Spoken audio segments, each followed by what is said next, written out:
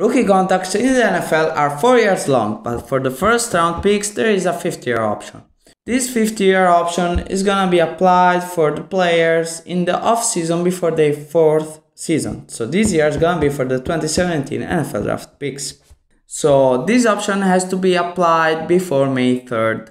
This year is gonna be May 4th because May 3rd comes to on a Sunday. The option is guaranteed against only injury at the time it's exercised. So if, for example, Trubisky is picked up by the Chicago Bears and he has a career-ending, hope not, of course, please not, to Mitch Trubisky during the year, he has a career-ending injury, we have to pay him $24 million for the 2021 season. If Trubisky plays bad, they can decide before March of next year to escape from this contract, so escape from this option and let him be a free agent. This year is gonna be the last year for the NFL teams to have this escape because there is a new CBA. The CBA is an agreement between the players, teams and the league that says that from the 2018 draft class, this option is gonna be fully guaranteed, so injury or not. Now let's take a look at each of the 32 first round picks from the 2017 NFL draft. So with the first pick, the Cleveland Browns selected Myles Garrett, defensive end. The 2019 season ended badly for him after the suspension with the brawl with Steelers QB Mason Rudolph when he hit him with his helmet. But he's still an important piece for the Cleveland's future.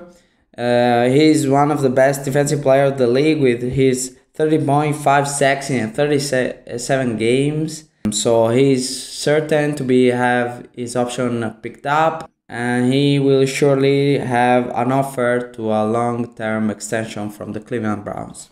With the second pick, there is Mitchell Trubisky, QB from the Chicago Bears.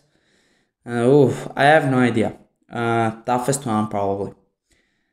Well, the Chicago Bears during the offseason have acquired Nick Foles. And they have already said that the starting job is gonna be an open competition between the two of them.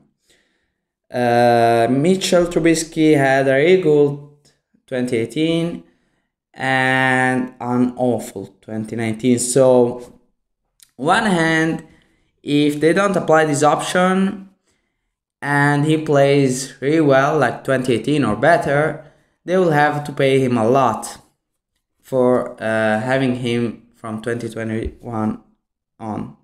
But on the other hand, if they pick up his option and he keeps playing badly and he hurts himself, they will have to pay him a lot of money in 2021. So personally, I think they should extend him because Mitchell Trubisky has shown a lot of class, a lot of talent, even in 2019. I think it's not completely his fault. The wide receivers played really badly as well during the season and the team wasn't focused. I don't know why. I'm not saying that Matt Nagy is the problem, but Trubisky can be a great player. I don't know if he's worth the second overall pick ahead of Patrick Mahomes, probably not. But to not extend him, it would be a tough decision, I think, for the Chicago Bears. With the third pick, the San Francisco 49ers selected Solomon Thomas, defensive end. He has started just 3 games last year. He had 6 sacks in his whole career. He has not shown anything very important for the 49ers. Now they have a young, strong core in defense, Nick Bosa, for example. So no, they are not picking him up, definitely. With the fourth pick, the Jacksonville Jaguars selected Leonard Fournette, running back. So he has been a 1,000-yard rusher for 2 of his first 3 years, but he has a bad relationship with the team. They tried to trade him before the NFL draft, and I'm not seeing them picking him up. I'm seeing them trading him before the 2020 season. With the 5th pick, there is Corey Davis, wide receiver for the Tennessee Titans. He has just 6 TDs in 3 seasons. Yeah, and he hasn't reached 900 receiving yards in any of them. AJ Brown, the 2nd round pick last year, overtook him. And they didn't draft any other wide receiver in 2020 draft, so there is a little possibility for him. But I'm seeing them not picking up him and see how he's gonna play, and then decide at the end of the season if extend him or not. With the 6th pick, the New York Jets select Jamal Adams, safety. He was upset last year because they have checked the field to trade him, but he wants an extension and they will extend him. So that's it, nothing special. With the 7th pick, the Los Angeles Chargers selected Mike Williams, wide receiver. He had good stats in 2019, 1,000 yards, 49 catches. Yeah, he led the NFL in yards per catch, 20.4. He had just 2 touchdowns, but he is always healthy. He played well, and yeah, he's gonna probably be picked up by the Chargers. With the 8th pick, the Carolina Panthers selected Christian McCaffrey, running back. We know they have already signed him to a huge extension through 2025. With the 9th pick, the Cincinnati Bengals selected John Ross, the 3rd wide receiver. Yeah, he can be a star if he stays healthy, but I don't see them picking him up with an injury guaranteed contract.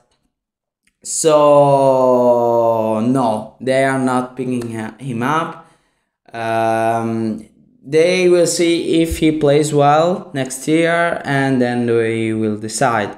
But I'm not seeing them picking up an injury guaranteed option with a guy that hasn't been able to be healthy. So yeah.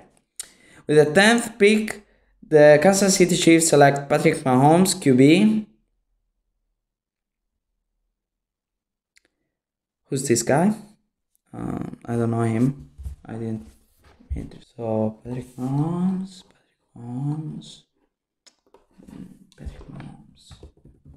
Never heard.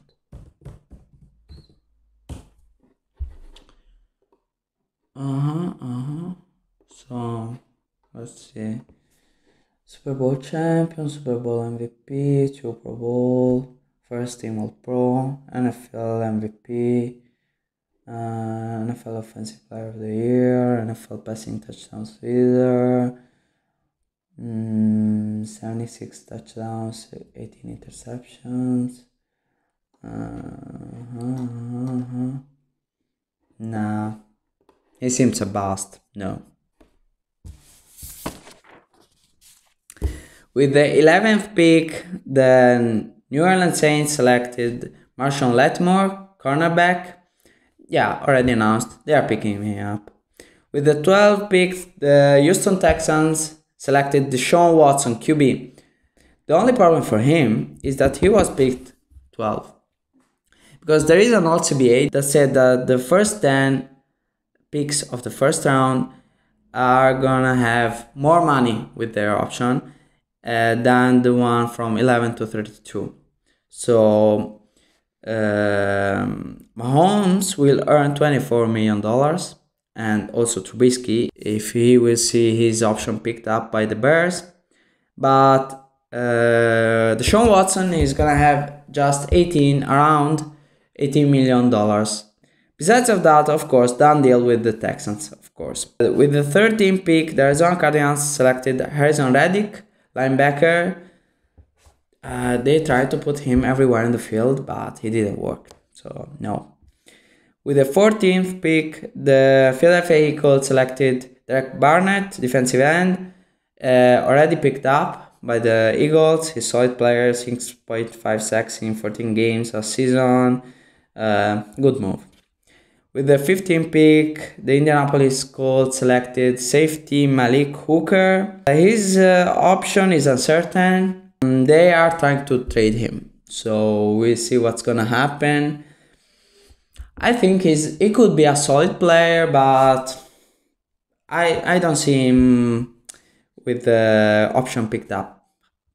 Whatever, with the 16th pick, the Baltimore Ravens selected Marlon Humphrey, cornerback.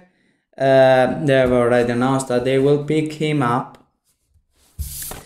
With the 17th pick, the Washington Redskins selected defensive end Jonathan Allen, already picked up. With the 18th pick, the Tennessee Titans selected cornerback Adoree Jackson. They have not decided yet. He's good in defense and the return game, but I see the Titans picking him up. So yeah. With the 19th pick, the Tampa Bay Buccaneers selected tight end O.J. Howard. Already announced they are picking him up. With the 20th pick, the Denver Broncos selected Garrett Bowles, offensive tackle. He started in all the games from 2017.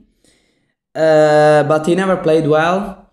Elway doesn't like him a lot, so no, they're not picking me up. With number 21, Detroit Lions selected Jared Davis, cornerback. They signed veteran Reggie Ragland, and they have already Jalani Tavai in the team. They like him, so I don't think his option is gonna be exercised. With number 22, the Miami Dolphins selected Charles Harris, defensive end. He almost never played. I even don't know why, but we never saw him in the field, so no. I would be surprised. If they pick him up, I would be surprised. With number 23, the Giants selected Ingram, tight end, already announced that they are picking him up, and as well Peppers. With the 24th pick, the Texans selected the Conley, cornerback. Already announced that they are not picking him up. There are a lot of guys now that they are already announced. The Giants with Peppers already announced, as I said. 26, the Falcons selected defensive end McKinley. Already announced that they are not picking him up. 27, the Bills selected cornerback White, Tredavious White. Yes, already announced. They're picking him up. With number 28, we have the defensive end selected by the Dallas Cowboys, now at the Miami Dolphins, Taco Charlton. So Charlton was waived last year by the Cowboys. He was a bust for them. He played solid this year with the Dolphins, 5 sacks in 10 games. But probably they're not gonna pick him up, I think, because he played just a season with them. He was a bust in Dallas. I see them just letting him play this year and then decide if extend him or not. With the 29th pick, the Cleveland Browns selected tight end David Njoku. Already announced, yeah, they are picking him up. With number 30, the Pittsburgh Steelers selected defensive end TJ Watt, the brother of JJ. And yeah, of course, he played really well in these years. And yeah, they announced on Tuesday that they are picking him up. With number 31, the San Francisco 49ers selected linebacker Reuben Foster. Now he's in Washington. He was waived by the 49ers. He missed the entire 2019 for an injury. I don't think they're gonna pick him up. I would be surprised, but no, they're not. So with the 32nd pick and last pick of the first round of the 2017 NFL Draft, the New Orleans Saints selected Ryan Ramczyk, offensive tackle. They are picking him up. Already announced, he's the first 32nd pick that has his 5th-year option exercised. So that's all. The main thing, main problem, main curiosity in the NFL right now about this option is about Mitchell Trubisky in Chicago. I think they are picking him up, but if not, we see an open competition between him and Foles. So it's gonna be interesting. It's gonna be really, really interesting in Chicago. Thank you for watching. See you in the next video.